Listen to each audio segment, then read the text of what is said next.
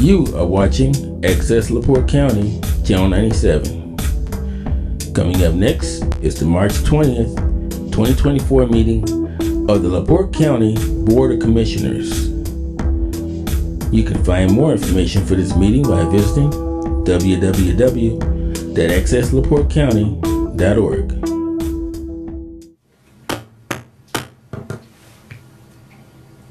We ready, Kevin? Progress.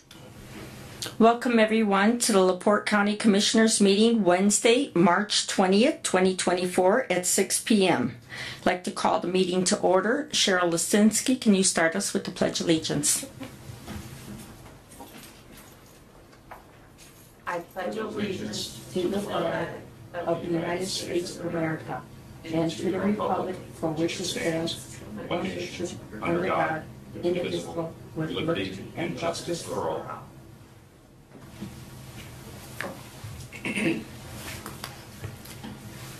Roll call. Commissioner Brzezinski. Here. I heard here. Barely. Can you say it again? Here. Hold on one second. We have to turn you up. Try again. Here. Oh, God. Oh, man. We went from one extreme to another.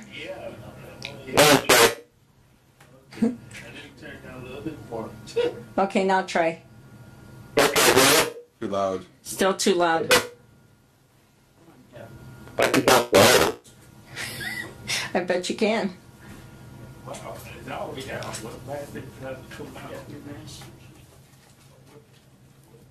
Working on the sound checks here. Try now. Try now. Okay, call now. Testing. 1, 2, 3. Much closer. Okay, so we know that Rich Mrzinski's here. We can continue with roll call. Sure. Just for clarity, claiming medical exemption here this evening, Commissioner Brzezinski.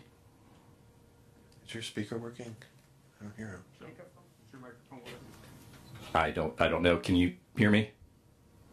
I heard it now. Okay, sorry about that. No, just for clarity, claiming a medical exemption tonight, Commissioner Brzezinski. Yes. Okay, thank you. So noted. Commissioner Grammarosa. Present.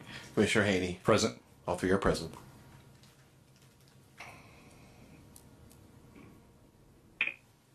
Okay. Consider approval of the agenda. Madam President, I have an item to add here, travel request from Judge Stallbrink, and I'd like to put that under requests. Madam President, I also have a couple of additions to the agenda. I would imagine probably under new business. Consider change in the county employee handbook. Consider policy change for using blind copy and email. Consider resignation of director of facilities. Consider appointment of director of facilities. And under 11B, we can take that off of our agenda. That's a moot point. Urging the governor to veto something that he's already approved, he's already signed it, so we can remove that. And I'll make motion to approve the agenda as amended. Second. So we have a motion and a second. All those in favor say aye. Aye.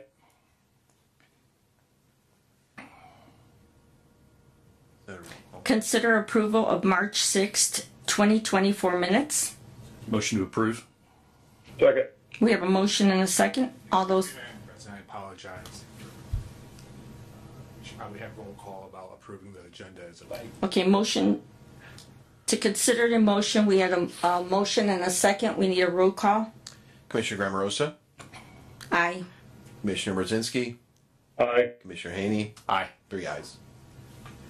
Consider approval of March 6th, 2024 minutes.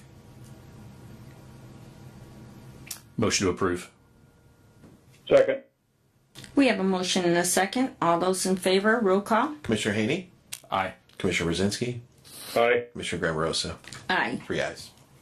Consider approval of our special meeting on March 11th, 2024. Roll call. A motion to approve. Oh, right. Motion to approve. Second. We have a motion and a second. Roll call. Commissioner Grammarosa, Aye. Commissioner Haney, Aye. Commissioner Brzezinski, Aye. 3 ayes.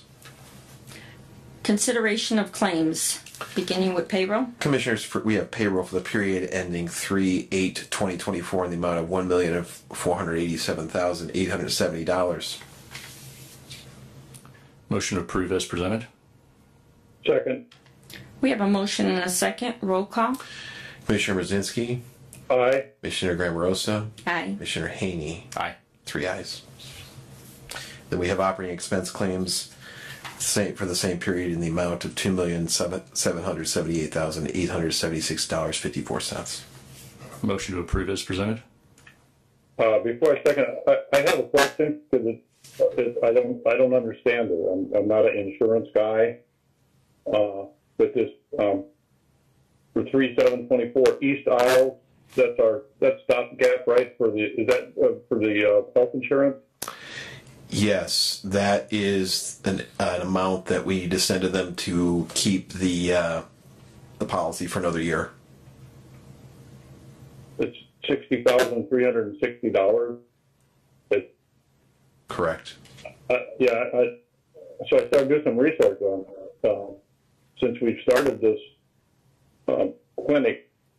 We paid $348,567.64 of taxpayer money for this healthcare thing. I thought it was doing so good, saving the county money. That's a lot of money. I don't understand how that works. Are you okay? So the East Isles is a insurance policy, so that if let's say $1 million claim comes in, the county's policy then it's somewhat related to some of our stop loss and different things. So I'm trying to.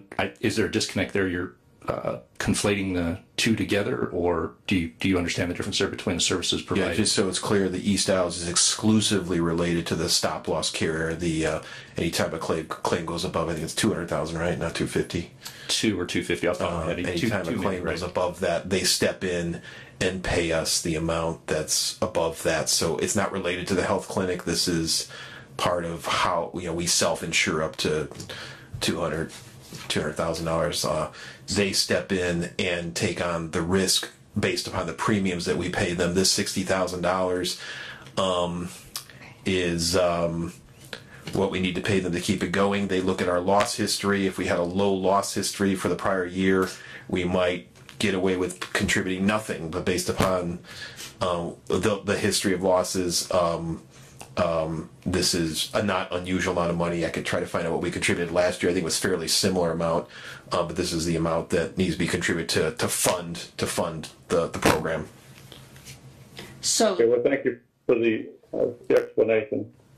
so the question is, when we're hiring these companies, are these companies going out to bid?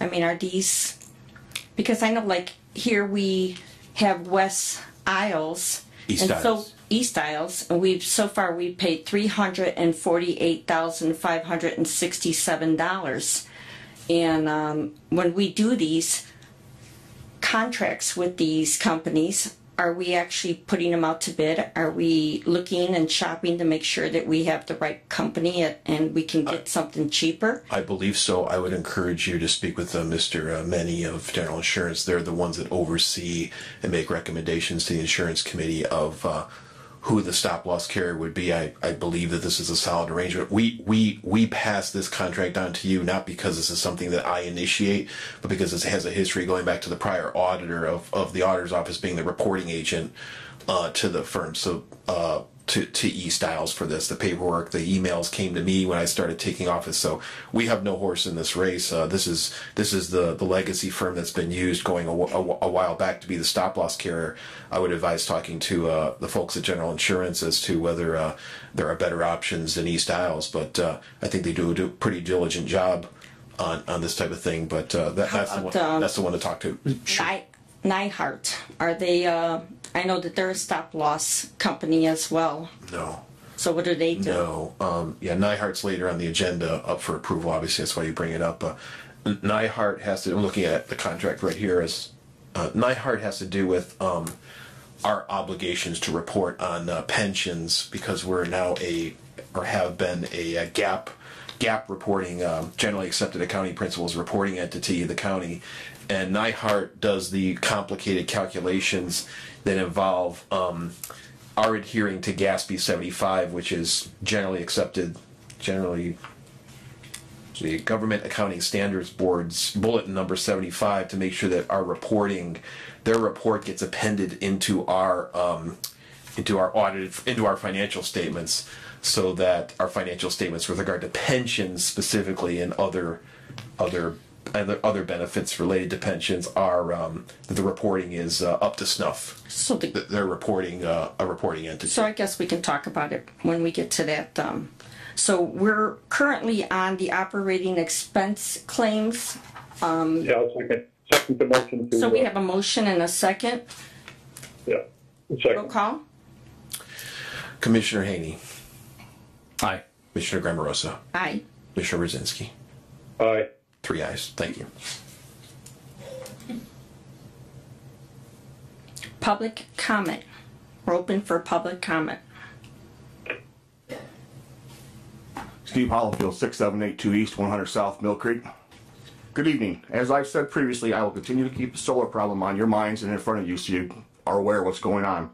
Hopefully you're beginning to see what the communities throughout our thoughts are on all this. The project, for approximately 40 years, will have long-lasting effects on our county, as well as the communities and neighborhoods that is involved in the middle of it.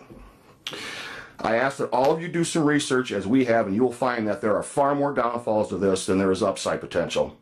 It will outlast all of us, and probably some of you, our children, and it would be leaving a legacy to our grandchildren who possibly will have to clean that up. Don't let this become the next Superfund site like Chalmers and Fisher Calo became. In closing, I must also remind you that there is an election this year, and 2 of you are up. Elkhart County Farm Bureau taught their commissioners that election have consequences. 2 were voted out in 22, and the remaining 1 will be out this fall because they have chosen to go against the wishes of the people who are their bosses. I hope you all remember that you are here to represent the people and not some foreign corporation and a few select landowners, some of which don't vote here or even live here. Thank you.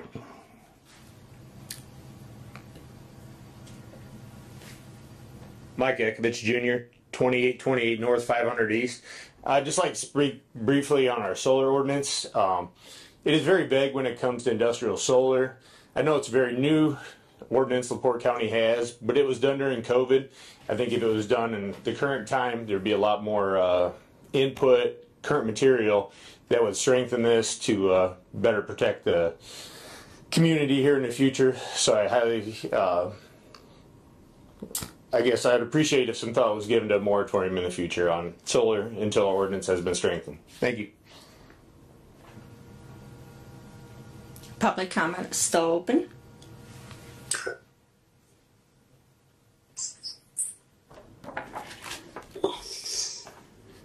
Good evening. My name is Dean White.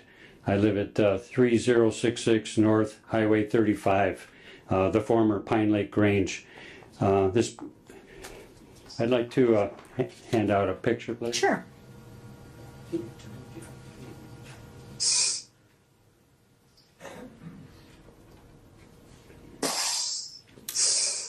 I'm here to address 3 issues to point out.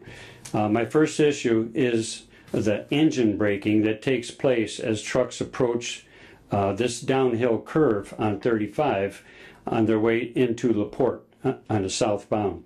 This is a slight curve that requires trucks to slow down, and yet many of them choose the engine brake to accomplish the slowdown.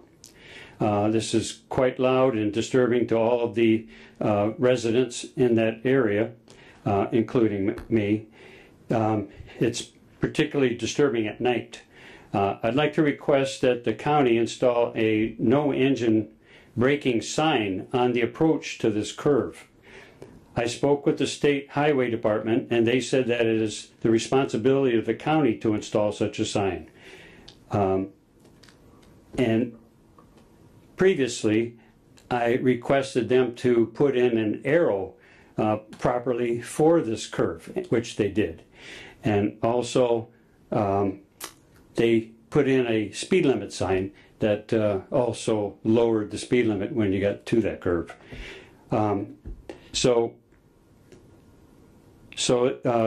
I've been told by the state highway that it's the responsibility of the county to put in the sign. There's been multiple accidents at this curve, including fatalities.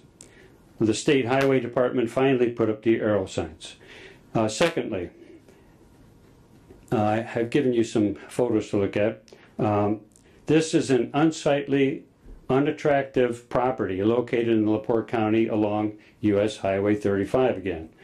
I travel 35 daily, and there's much more heavy traffic than there used to be with the growth of LaPorte and LaPorte County. The address of the property is 4747 North Highway 35.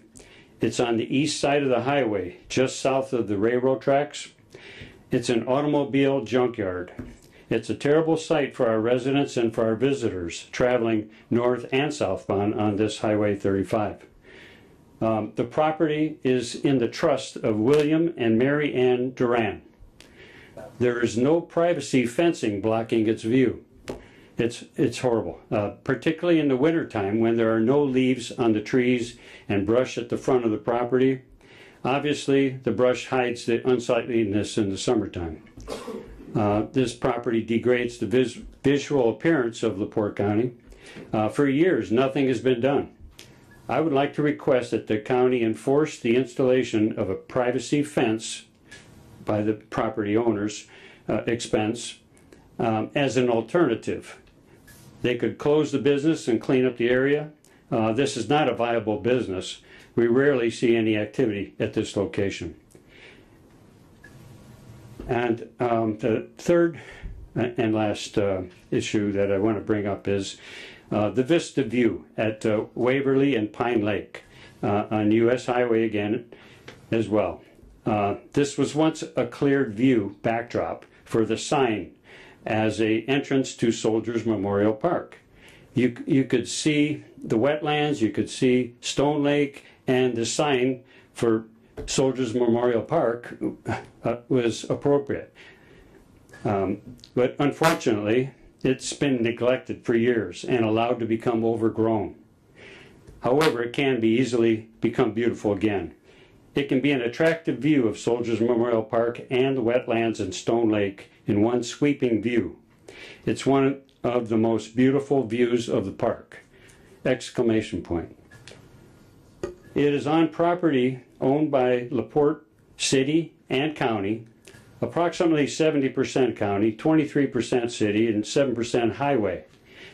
And for months now, I have encouraged, promoted, and educated this Board of Commissioners to understand we have a limited window of time every year to clear this view, and once again, for its beauty and grandeur. Thankfully, Joe Haney has joyfully helped to bring all the constituents together to accomplish this beautiful endeavor, including the City of LaPorte and the City Parks Department. They're in favor of helping. Also, the LaPorte County Parks Department, Jeremy, and many other volunteers are able to help. And everyone has spent precious time putting ideas, strategies together for several weeks. So please note that this clearing was approved years ago by the county commissioners and also supported by the LaPorte County Sheriff's Department for help. However, we are now at a roadblock to clear this view. Joe Haney cannot finalize and initiate this alone. Mr. Rosinski and Connie Camarosa, you are the only ones that can make this project pull through. I've put in numerous calls and have not gotten any calls back for a couple of weeks from you, Connie. And you are the liaison of the highway department. And everyone is waiting for the okay from you and Rich. The highway department has the equipment and the city has the manpower. Remember, our window of opportunity is quickly closing, and please don't miss out on this wonderful collaboration of city and county volunteers as well for the betterment of LaPorte. It only takes 2 commissioners to approve, but it would be honorable for all 3 commissioners to agree. County, city, and community benefit. Thank you. Thank you. We'll take it under advisement. Public comment. This is Tommy Carl from 1316 Ohio Street. I'm a Michigan City man. Good evening, distinguished and honorable LaPorte County Commissioners. I want to express my gratitude to you county commissioners. Last Friday, the day before we hosted our semi-state, the state boys basketball championship, you sent your crews from the county out to clean up the litter around County Road 400 North. As you all know, the county now has jurisdiction over the entire length of County Road 400 North, all the way through to Ohio Street. I want to thank you for taking control of that. I just pray that you do a much better job of maintaining that stretch of road, especially with the striping and the paving and just the whole maintenance of what the city's done over the last 20 years. That stretch of road, it needs striped real bad. I know the plan is to have that spec warehouse going in onto the old Sovinsky farm. I hope that goes in. That would be a good investment. Maybe bring some jobs and some more commerce to LaPorte County and Michigan City. You know, that's in the US 421 I-94 County TIF district. I understand right now Michigan City doesn't have an early vote center. Maybe perhaps go to a redevelopment commission. You can put maybe like a FEMA trailer and a porta potty on their Grayfield site that they maintain at 5th and Pine. We got plenty of green space anywhere you can utilize that for. Just a suggestion.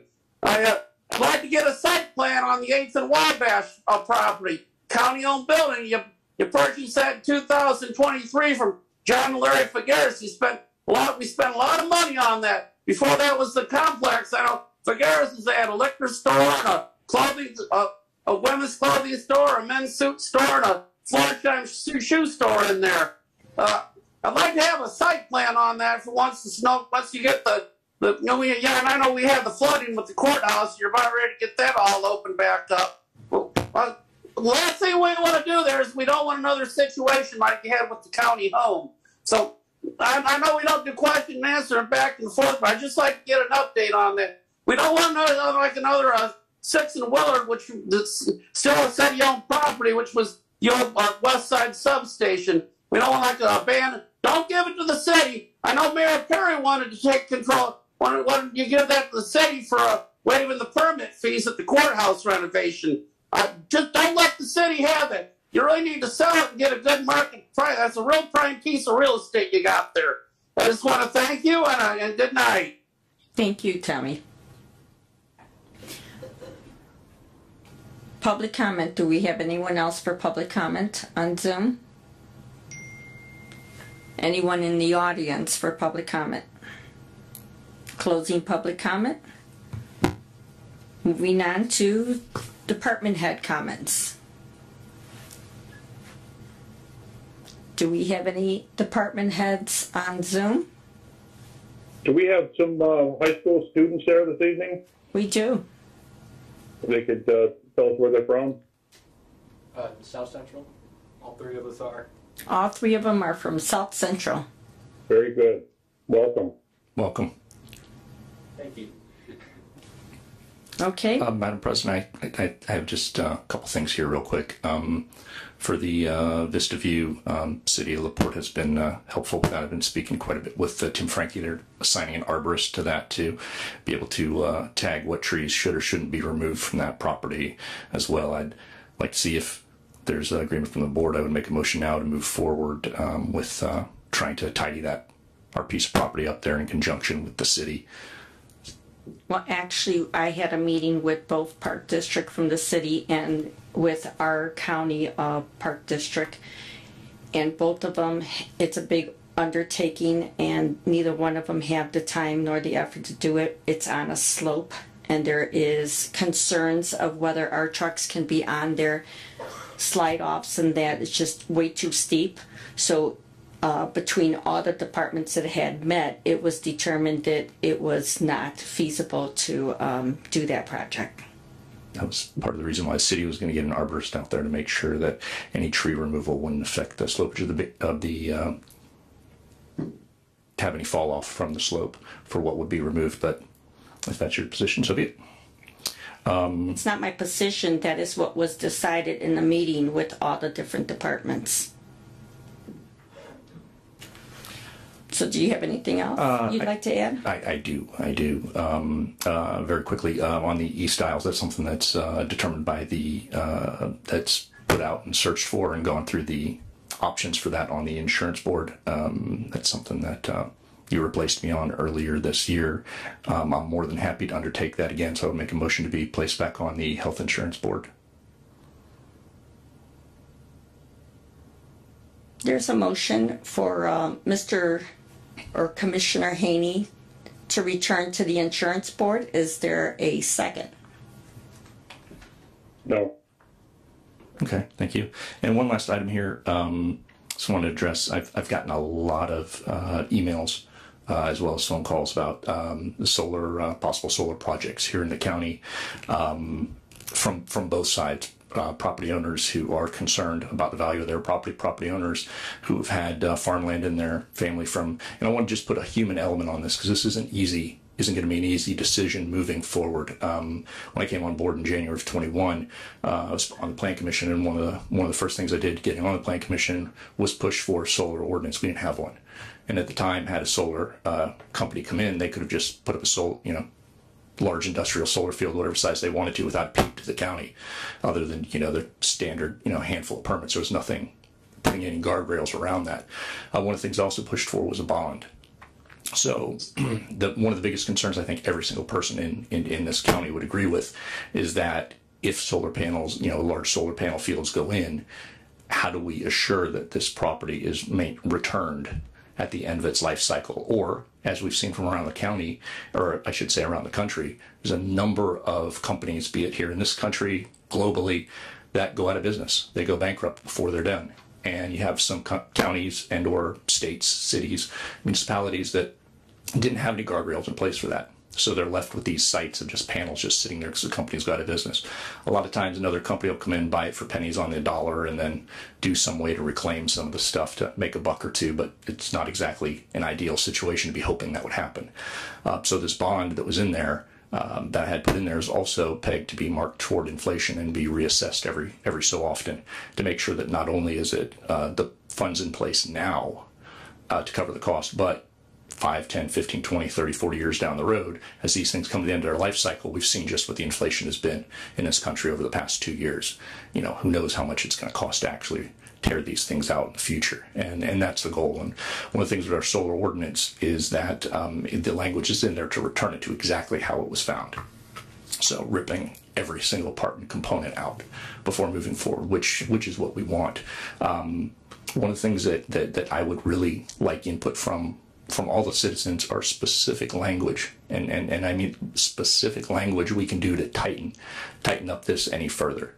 Because as it sits now, we've got a pretty good ordinance, but pretty good isn't necessarily as good as it can get. I think we can tighten it up and do better, but we've got to have specific language, and I've tried to look at different things from around the state, what's been incorporated. One of the issues that we could run into if we try and do a multi-year ban is getting challenged by the courts, because you try and ban anything completely, their legal recourse. And I think Plan Commission Attorney BG had addressed that at a previous meeting, some of the issues of complete bans versus putting in specific guardrails that can protect things, setbacks, issues with wetlands and whatnot. So this is a lot of complicated moving parts here to make sure we get it right. Also, I just want to put a human component on it, because we have a lot of folks that come up and talk. But one of the conversations I had was with an elderly couple, and they're getting older in age, retiring. They've got bills, medical bills. They want to retire. They also want to keep their farmland in their family, right? This is a generation farm. They want to pass some of that. They want to pass that on to their children. They don't want to sell the land, but they're getting too old to work it. So it's difficult to look a family like that in the eye and say, you can't do with your land what you want to do with it, even though it's been in your family for generations. You can't put safeguards in place for your family to be able to pass that land on after you pass away, return it back to farmland so that your children later in life, if they want to farm it or whatever they want to do with that land, they can do. That's tough. One of the issues that they brought up was they could lease their land out and farm it. For GMO corn and soybeans, which is primarily what's grown there. We set aside the fact that we've got prime farmland going to the nutrients and minerals being sucked out of the ground into GMO corn that's primarily going for ethanol or shipped overseas for industrial processing in China. That is what it is. But at the same time, those rates come in about $250, $300 an acre, depending on how many acres you have, the soil consistency, what the ground's rated. These solar companies are going to pay this family, for example, 3 to 4 times that amount. How do you tell somebody that their financial security, farm has been in their family for generations, they can't do that with their land? They could.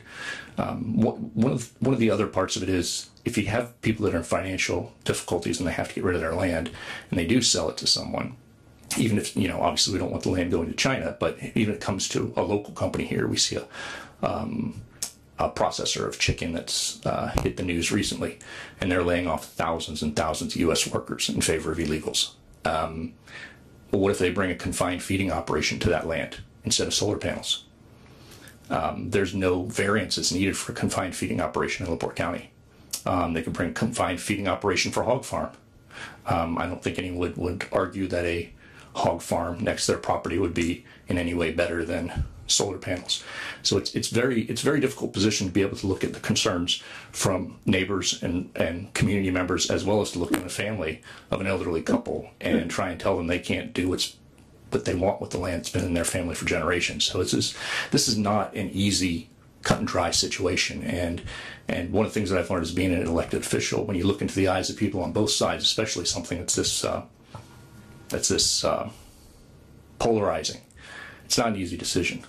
And that's why I really would like to see some really good, extra stringent language added into our ordinance that we don't have now, that I'm searching for, and I know that there's other folks out there looking for it. I would hope that we can get that language. So for those who are kind of curious as to both sides of that, I thought it was important to put a human aspect on it. It's not just these big conglomerate solar companies that are going to be the benefit of if they put these panels in. It's also some folks here locally, and it's tough. It's tough for everybody. I don't know. Anyway, thank you for your time. Okay, so we did have a public hearing on this the other day, and a lot of this was covered. I know that some of the concerns, I went this weekend and I had met with some of the farmers. And some of the concerns is, and I know Commissioner Haney, you were the one that signed, you were one of the 3 that signed the last ordinance, or the only ordinance that was put out there, and it was very, very vague. And one of the concerns that the farmers have is that you're under the belief that it covers 5, 10, 15, 20, 30 years for the expand of the whole time that those solars are on there. And indeed, in doing research, it is only 15 years. It would be the 5, 10, and 15 year period. And without calling people back up here, because we're not going to make this a commissioners meeting, it's not a solar meeting, and that's why we had a solar meeting a couple of weeks ago.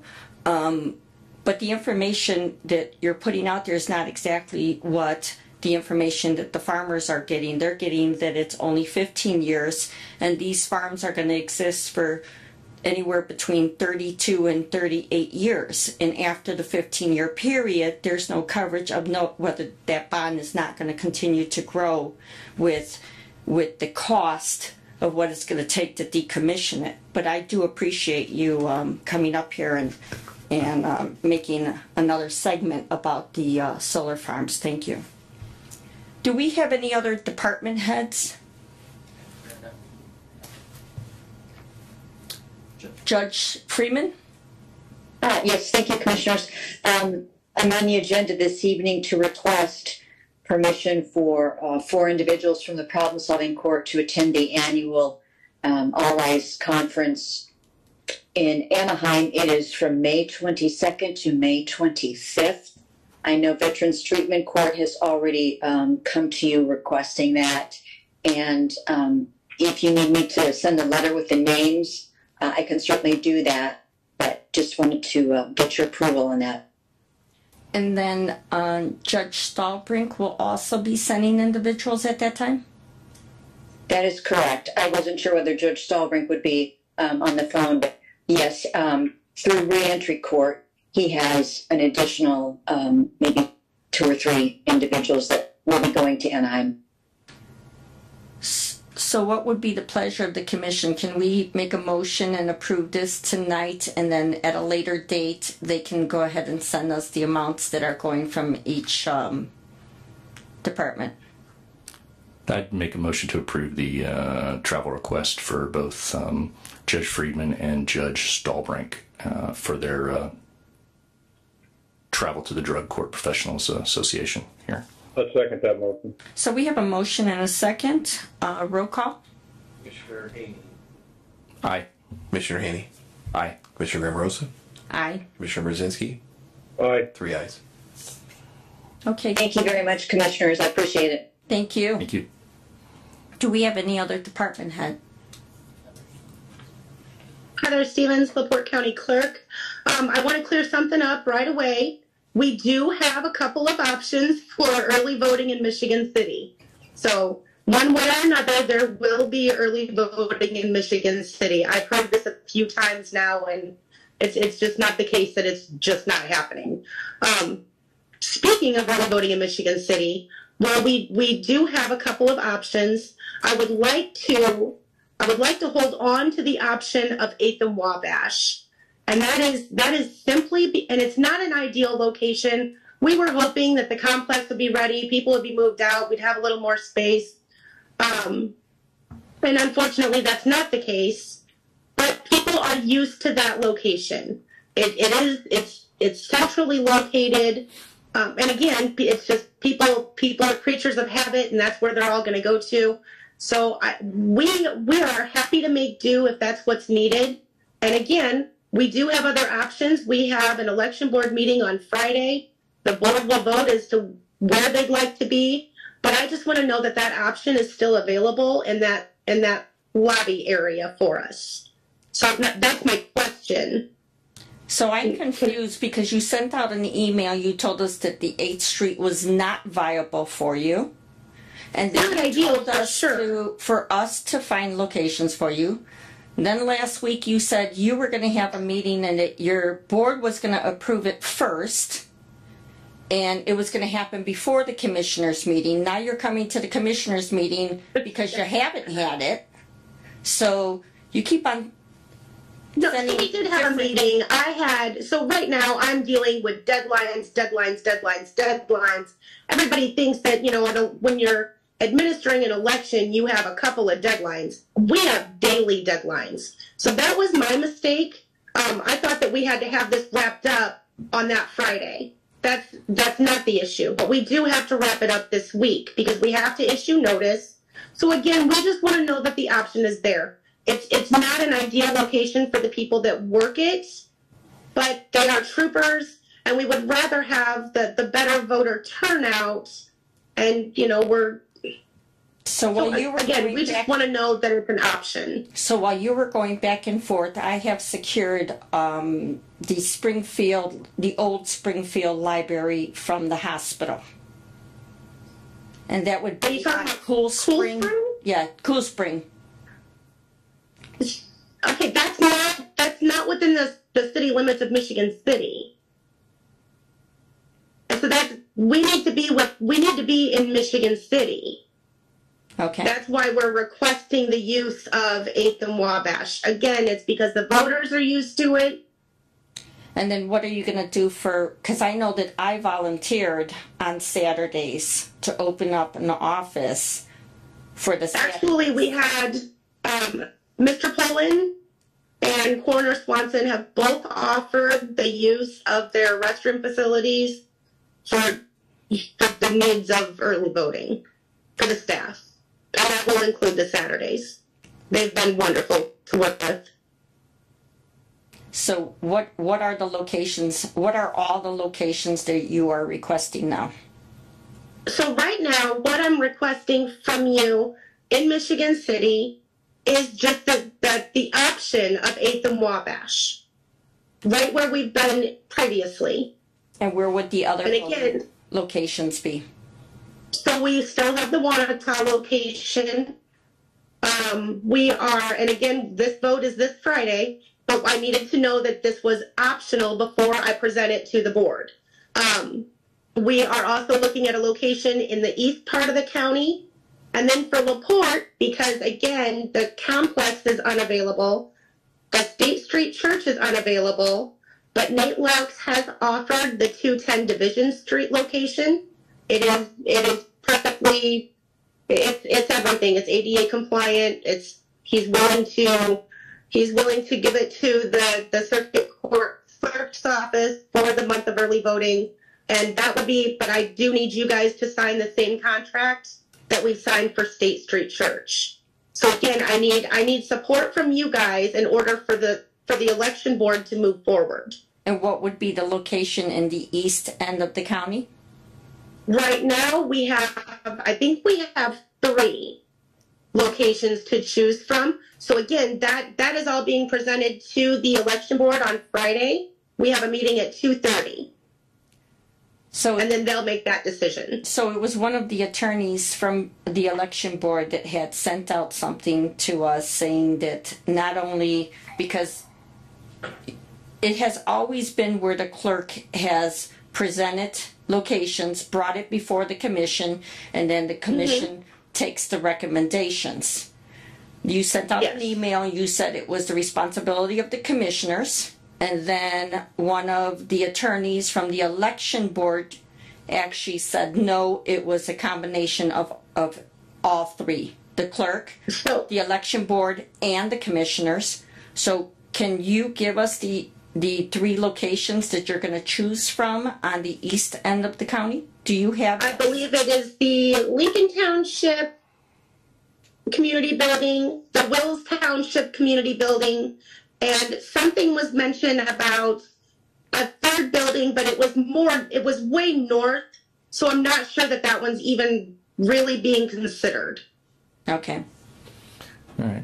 I'd make a motion to... My concerns are 8th Street and the 210 Division. I just need to know that those are good to go, so that if we put them into the vote center plan, somebody doesn't come back later and say, oh, no, can't use it. I make a motion of support for offering the 8th Street and Wabash location for early voting, as well as supporting 210 Division. And then my only other question is, can you use Cool Spring Library? The last time that we were in that library, the workers they struggled. It's not maintained. It's not cleaned. And the guess is that there's a lot of mold in that building. It's not an ideal location inside anymore. When we first started using it back, I know we used it in 2022, it was slightly better condition. Same thing for coming up on the end for the 2020 election. But it's been 4 years now and without any maintenance, and I don't even know if they're running the heat in there in the winter. I don't think they are, and it's getting rough in there. We appreciate the offer from them, of course, but it'd take our facility staff a lot of time to get that cleaned up and prepared if it was used. So we have a motion. Do we have a second? Second. We have a motion and a second. Roll call. Commissioner Brzezinski. Aye. Commissioner Grammarosa. Aye. Commissioner Haney. Aye. 3 ayes. Thank you. Thank you.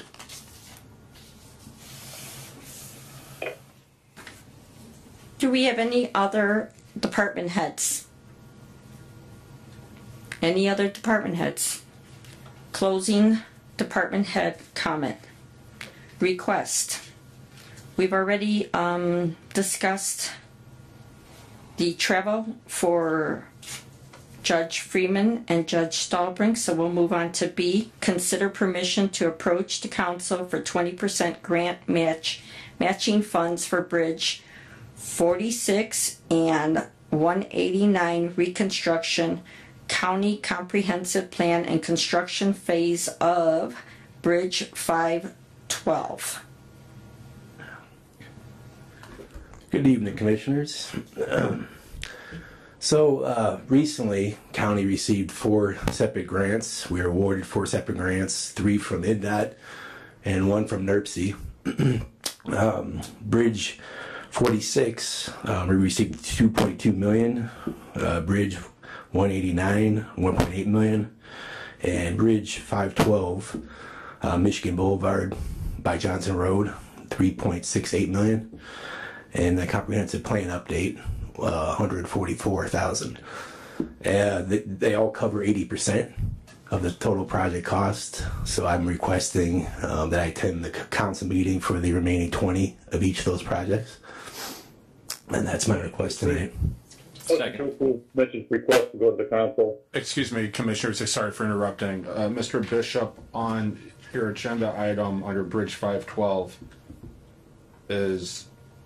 it's 80% of the 4 million, and that comes to the 3.6, did you say, or the number you offered? I just want to... Yeah, 3.68. You're sorry. Yeah. For construction and construction inspection. That's the correct number. Thank you. Motion to approve Commission's request to go to the council.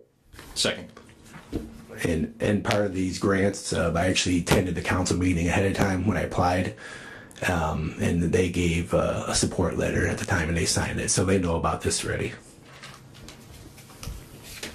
So we have a motion and a second. Roll call. Commissioner Grammarosa. Aye. Commissioner Haney. Aye.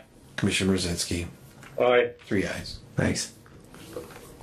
So now we have consider permission to travel to Tampa, Florida, July 11th through the 16th to attend the 2024 NACO conference for the recorder. So, as we open this up, I have been informed that recently we sent a councilman to a conference in Washington. And there's some question, the request came to us like 2 hours before the actual meeting. And now it's not going to be paid out of the election, out of the, let me get my bearings straight here, elected officials fund.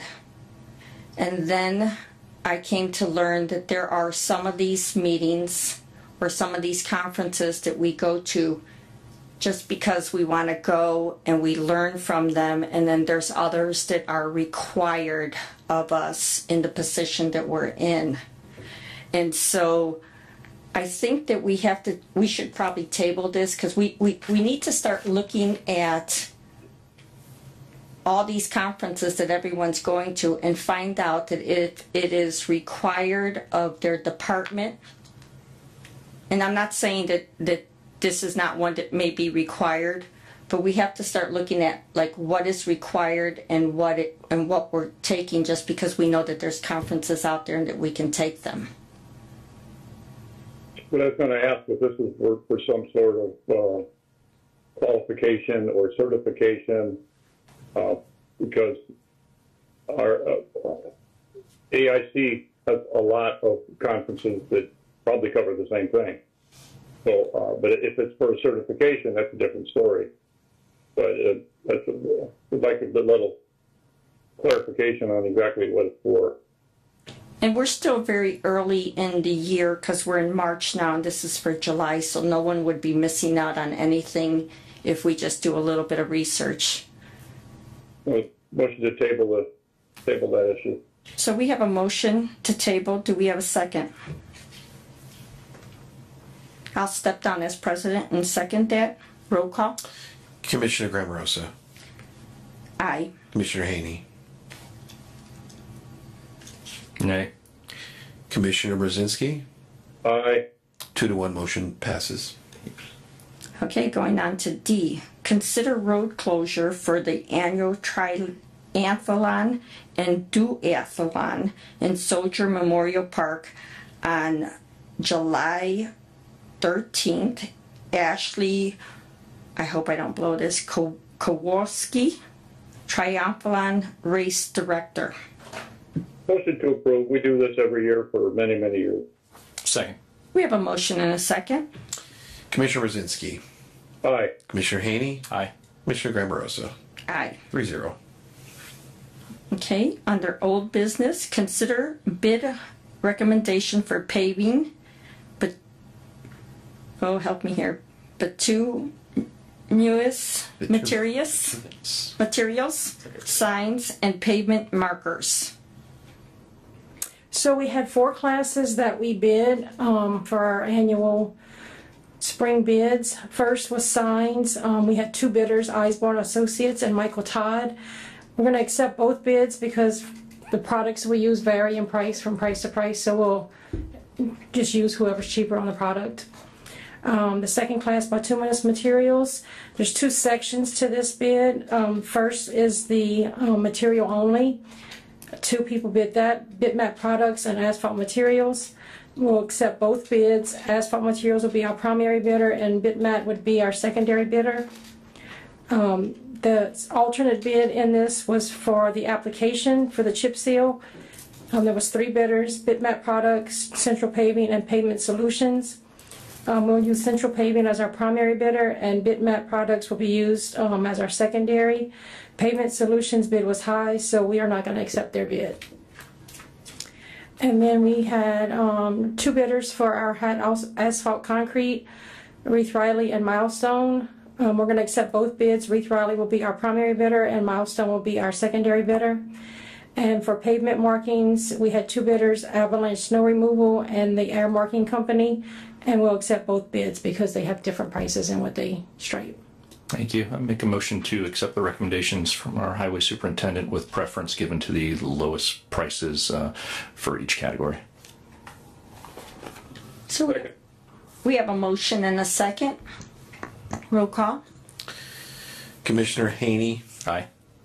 Commissioner Brzezinski. Aye. Commissioner Grammarosa. Aye. 3 ayes. Thank you. Thank you.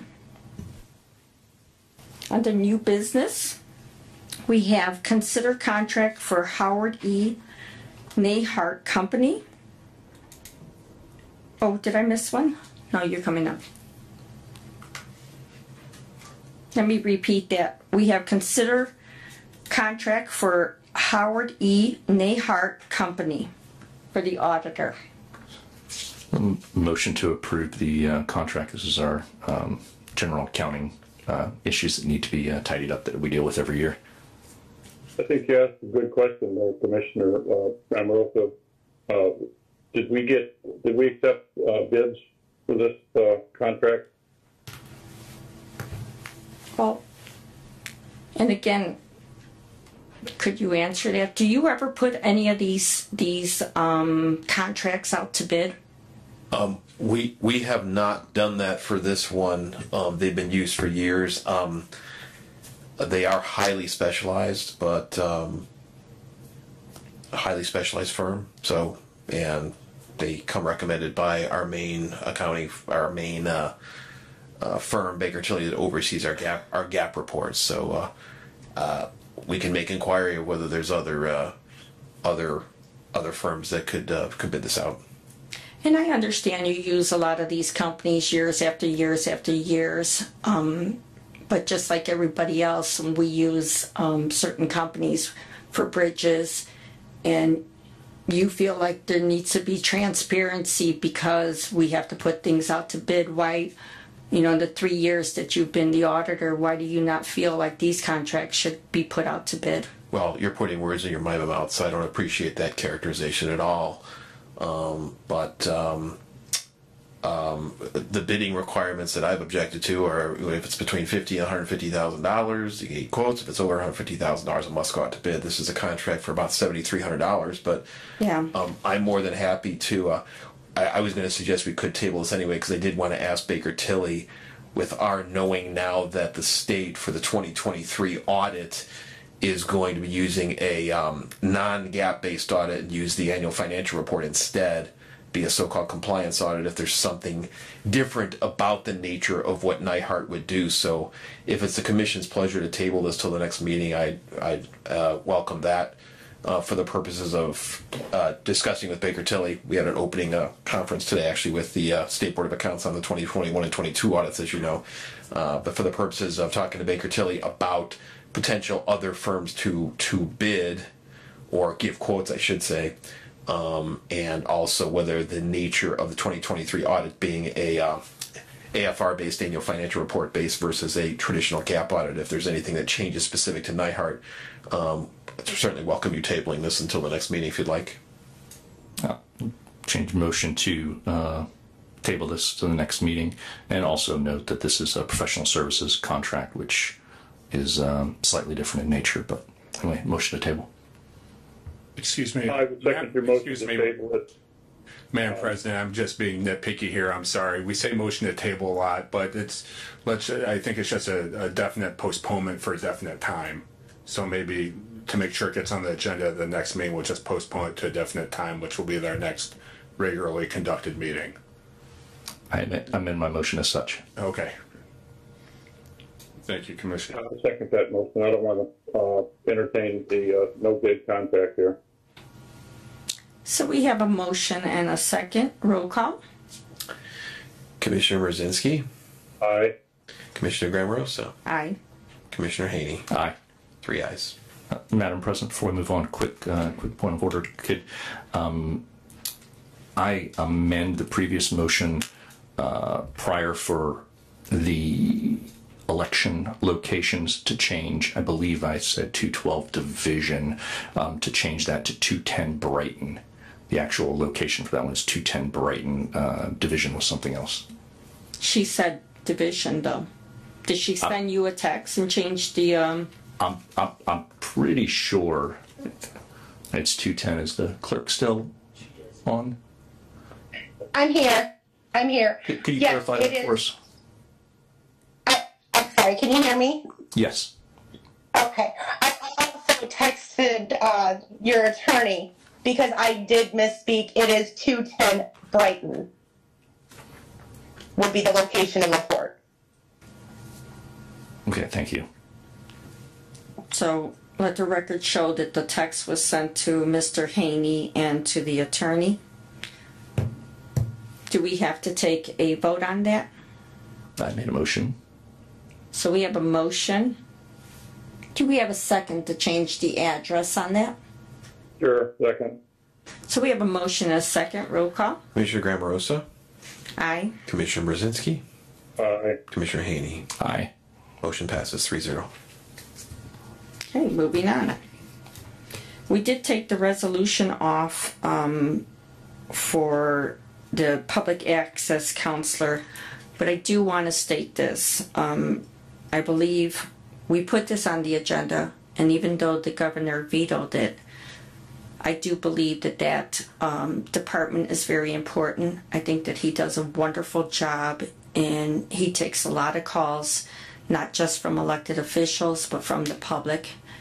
I don't like the idea that they went ahead and they've changed the time that he will serve. But it is what it is, and there's nothing that we can do at this point to change that.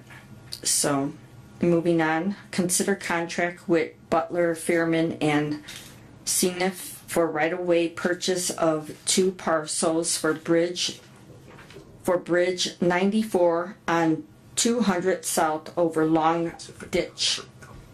Good evening, Commissioners. Judy Sullivan, I'm a county engineer.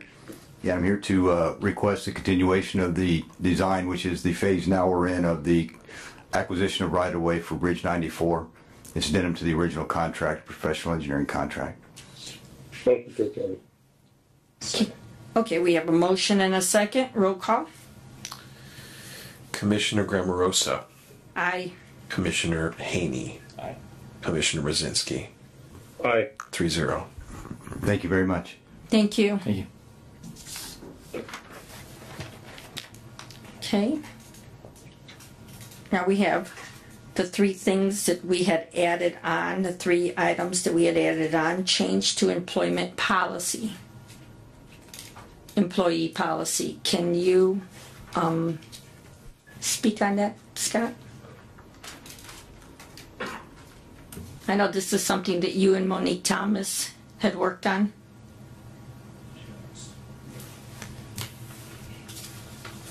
Basically, all we did was Microphone. Microphone. I always forget. All we did was for the commission's consideration was amend or add to section 11 of the employee manual, selection and appointment, to add paragraph F that would just say part-time, seasonal, intermittent, and volunteer employees must participate in orientation that's outlined in paragraph C of this same section, which just talks about going through the orientation process. I believe this would be a better practice for insurance and liability purposes if everyone went through the orientation process through the Human Resources Department. So it's a minor addition, but I think in my view, it's a better practice, and I'd ask the board to consider it. Thank you. I would make that, approve that change. That absolutely is necessary. Second. So we have a motion and a second. Commissioner Brzezinski. Aye. Commissioner Haney. Aye. Commissioner Grammarosa. Aye. 3-0. The next thing on the agenda is change of policy for blind copying on emails. Now, I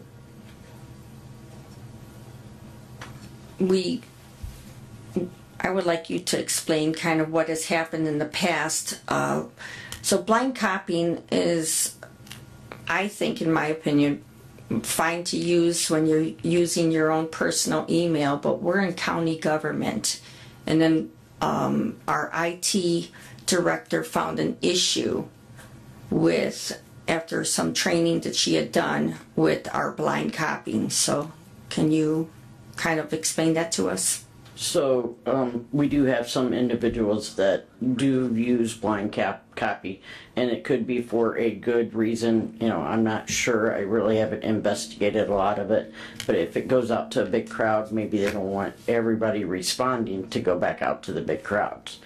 So the issue came in. I was working on a subpoena to pull some emails for the court case, and realized after I had done the training that our system at that time did not archive any blind copies. So I know, like, our chief deputy auditor, when she would send out the agenda, because she sends it to a large group, she would send it from herself to herself and then blind copy like the agenda list and department heads and everybody else.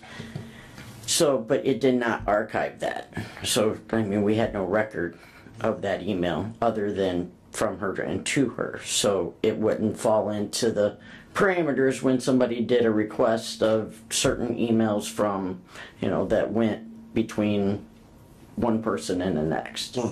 I did bring that to the attention of the commissioners and my data board. So since we wrote a script and fixed to where we do archive that now. But it still makes it very difficult to do a search on particular emails.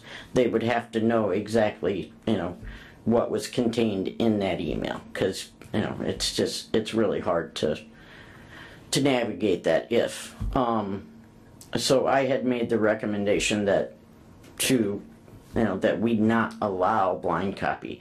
I mean, it's kind of questionable with the public access counselor, I would think, with the public access, not counselor, sorry, but public access law, giving, a request. It's going to make it hard to fill that. I know that there are times like, our county prosecutor or whoever may need to use that for some reason. But the prosecutor's office is moving off of our system, so that's not going to be an issue anymore. He'll still be able to manage his own. And the reality is we are government, and we should be transparent. Every single department should be transparent. And if you're sending out an email and you have to blind copy somebody on it, you're not being very transparent. And I can tell you that I myself ran into a situation where I thought I was on a conversation on an email with 3 commissioners and our attorney, and then somebody else jumped into the conversation and they were blind copied in, and we had no idea that they were blind copied in. So I think if we're truly a government entity and we are truly transparent, I don't see us having an issue with that. Your opinion? Thank you, Madam President. I just have a question for our Information Technology Director. From the legal standpoint, council is just concerned that we can comply with subpoena request and we can comply with APRA request. So with the blind function or blind copying function turned off, will that solve the problem? Well, it would make it so that, we would be able to pull based on the subpoena request. If it's an email between, Diane and you, or, your attorney-client privilege, or, me and Joe, or me and Tim, for a certain time frame. If I'm blind copying him at that time, previous to me taking the class on our archive system, did not, Let me ask the question a different way. If, hypothetically, I email you. Yes. And I blind copy the commissioners and Auditor Stabos, would you be able to capture? I would capture the fact, now I would capture it all, but because you so the issue that I ran into is the request was, so the subpoena would be not necessarily for emails from you to me, it would have been to the commissioners also. And would that be captured? Now it is. It is? Okay. I did speak with Judge Alavisos today, and he said it's very rare that his court would ever use the blind copy. I know that was a concern. Thank you. And Madam President, I'll just share, I did speak to some county people that use the county email, and sometimes what they'll do is they will email themselves just as a reminder, like a to-do list or so forth. And I think the better practice would be, let's say if you're emailing yourself some things, not to blind copy other people, just so we can make sure all I care about is complying with APRA and subpoena requests, that's all. And so we can capture it, so. That was my concern also. And I did speak to certain individuals that use the blind copy and that's why I said, maybe they're sending out an email to all users and they don't want any of those responses to go back out to all users. There are very few people that have that ability to email all users, or department heads, or, people on their distribution list for the agendas or whatever. They don't want, say, if they send it to all of them and they hit reply all, which you would think that you want to include everybody in the conversation, then sometimes their email gets flooded with responses and sure. So I mean that was my only for concern. Transparency. I mean, we are a government entity. I believe that this is not your Yahoo or Hotmail at home. We really don't care what you do at home. I think that we are a public entity and we should conduct ourselves like that, and there should be full transparency. Have you made the motion, Madam President? I'll make the motion that we adopt that policy of That we turn off the blind copying. yeah. Sure. I think with that, Ms. Hale, maybe we should send out some email etiquette to all of our employees. We wind up, and elected officials, every once in a while you'll have radio tower goes down, for example. There's like 140 some odd people on that list. And we almost always have one or two folks who will hit reply all and say, thanks for the update. And 144 people are getting thanks for the update, when that's an email that the people who say thanks for the update, they don't need to say thanks for the update. Right? Exactly. And that it's just something that floods our inboxes. That's just, and everybody else. I mean, that's all the server space we have to take when you account how many times that happens per year. So maybe an email etiquette, like, and there want to reply to it, hit reply, not reply all. Correct. 144 people. And there is a concern that, okay, they do hit reply all, and, somebody else does, and then somebody else does. So you've got 10. Well, at that point, if the original sender sends an email, a different email that says, the tower's back up, or it's going to be down for 24 hours or whatever, now you've got a lot of people that probably are not going to pay attention to that email because they've been flooded with the other emails. Yeah. So, I mean, I understand both sides. It was just, so that we would be compliant, and able to access whatever, emails we were supposed to be able to access. Thank you. I'll second that. And just also for whether it's a BCC or somebody later hits forward, all these emails are public record, and if you shouldn't be sending anything if you don't want it to get sent to somebody else. Okay, so we have a motion and a second. Roll call. Commissioner Haney. Aye. Commissioner Grammarosa. Aye. Commissioner Mrazinski. Aye. 3-0. And last but not least, we have an announcement. We have lost our facilities director. Sean Fagan has resigned. Sean Fitzpatrick has resigned. Sorry. And then we wanted to do a reappointment for our facilities director. And Anyone have a motion for the reappointment or for an appointment?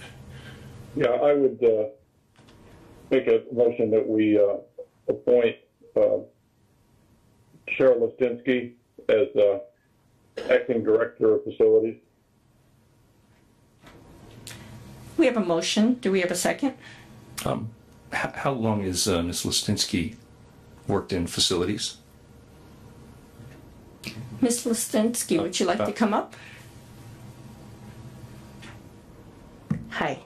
I've been in the position office manager for 1 year. Okay, thank you. I've been with the county for 22 years. Do you feel in your, do you feel in your 1 year experience there is sufficient to run that department? Absolutely. Absolutely. I've been in the budget process for 22 years at my previous position in the payroll department in the auditor's office. I have experience in soliciting proposals for maintenance projects. I've worked under the director, assistant director. I filled in when they have been absent. Yeah, I definitely have the experience. Thank you.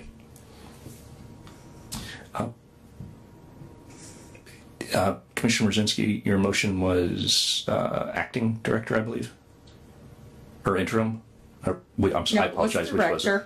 The motion was for director of facilities. The motion.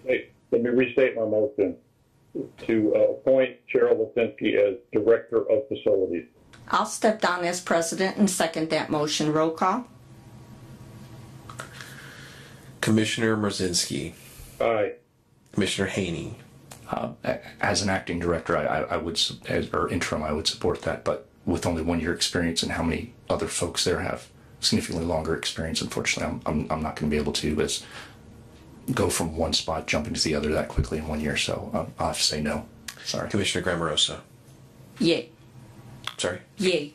Yes. 2-1 motion passes. So can we have would you like to say anything? I thank you all for the consideration, and I'm very excited, and I'm looking forward to all the challenges of this position.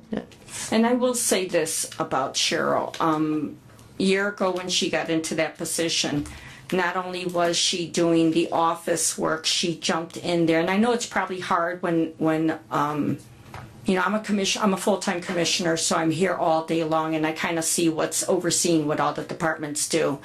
And Cheryl has really stepped up to the plate when we needed help in organizing the girls for the cleaning crews.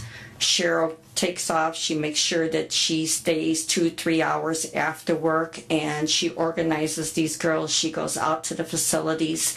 I've driven past Michigan City Courthouse on a Saturday, on a Sunday, on a Tuesday evening, and I will see Cheryl's car there, because Cheryl, if those girls or anybody's having problems with those buildings, Cheryl is there. I don't have we have a lot of good employees, and we see a lot of employees throughout our county, throughout our departments, that really step up to the plate, and they go above and beyond their jobs. And I have to say Cheryl is definitely one of those individuals. If you don't see it, it's just probably because some people don't spend a lot of time here at work, but I love the fact that you have always stepped up to the plate, and I know that you're going to do an excellent job in this position. Thank you. I appreciate it. I agree with you, Commissioner. I've known Cheryl a long time, and I agree with everything you said. She's a hard worker. I see her around the office and different places all the time, and always trying to help people and doing a good job. Thank you. I appreciate it. Have a motion to adjourn? Motion to adjourn. Second. Roll call. Commissioner Grammarosa. Aye. Commissioner Haney. Aye. Commissioner Brzezinski. Aye. 3-0. Thank you.